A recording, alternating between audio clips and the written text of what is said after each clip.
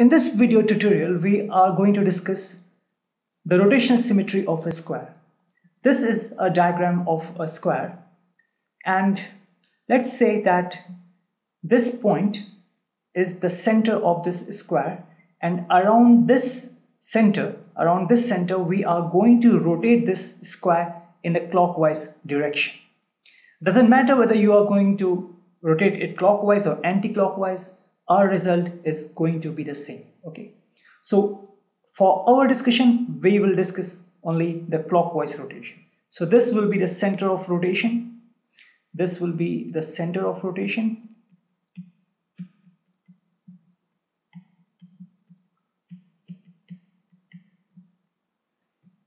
okay, and the angle by which you will rotate this square will be the angle of rotation,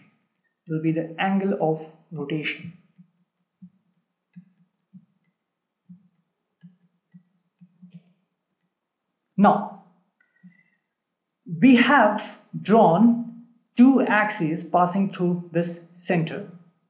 We have highlighted these two parts of these two axes because, and this corner or this vertex by P, so that you can notice and you can understand the movement or the rotation of this square.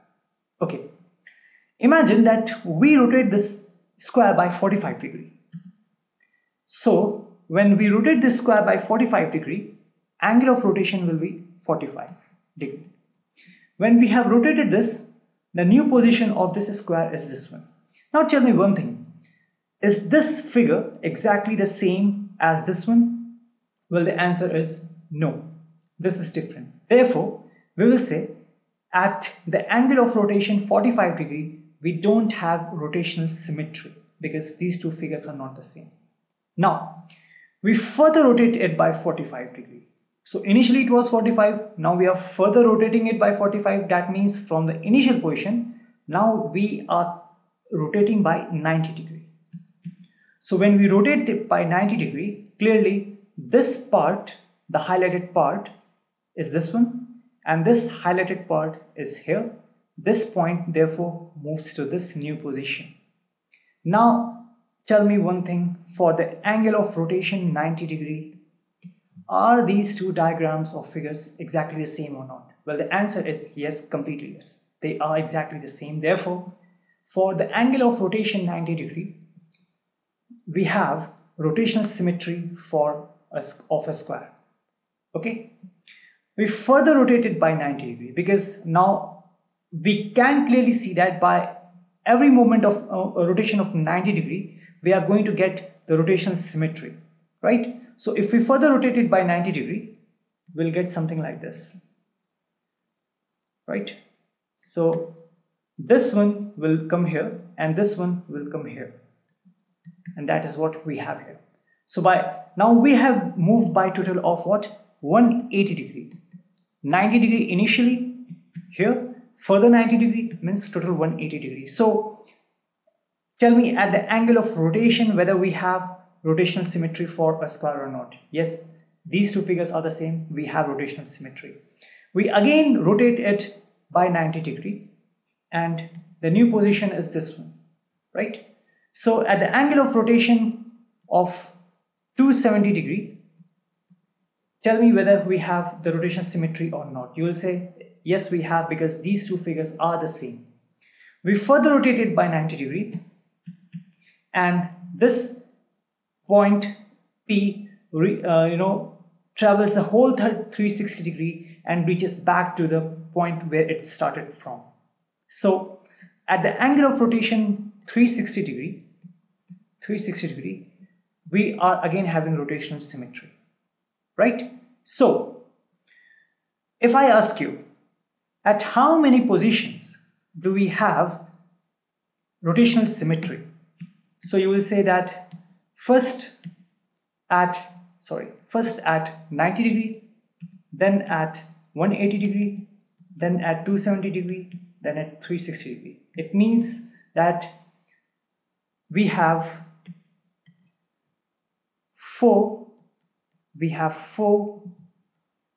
orders of rotational symmetry for a square.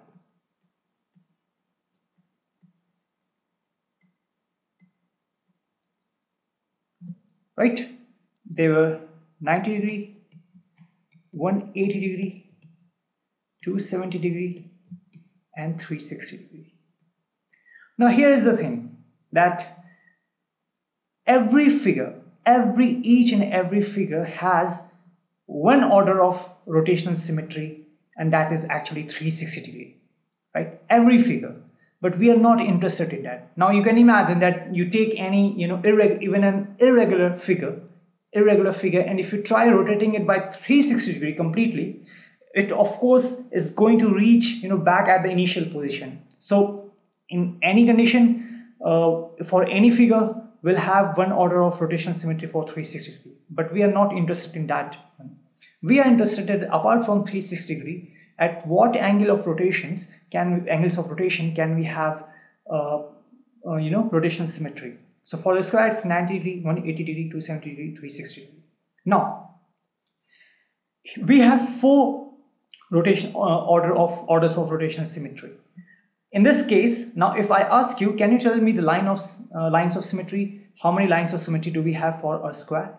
You will say that if this is the center, and if we take only this line, right? If we take this line, and this line will surely pass through the midline. If it passes through these two midlines of these two line segments, then this square is actually divided into two equal halves. The upper half and the lower half, and the two halves are actually the mirror images of each other. Therefore, this is the line of symmetry.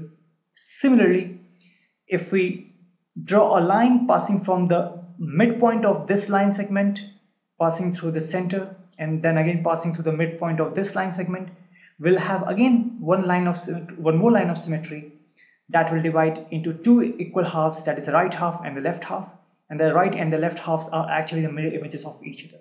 But here's the point, we have two more lines of symmetry. One will be this one.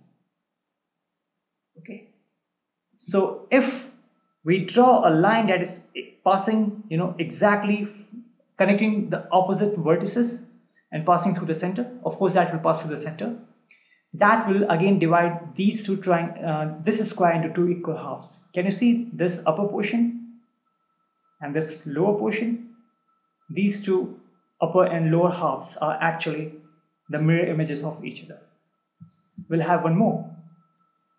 If I pass from here,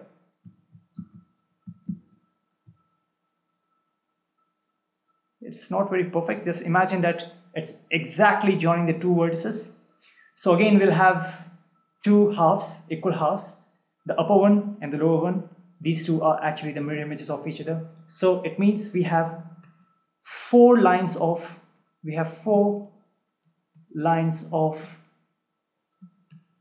symmetry for a square, right? 4 lines of symmetry for a square and 4 orders of rotational symmetry for a square. Not in every figure we have the lines of symmetry equal to the orders of rotational symmetry, right? Okay.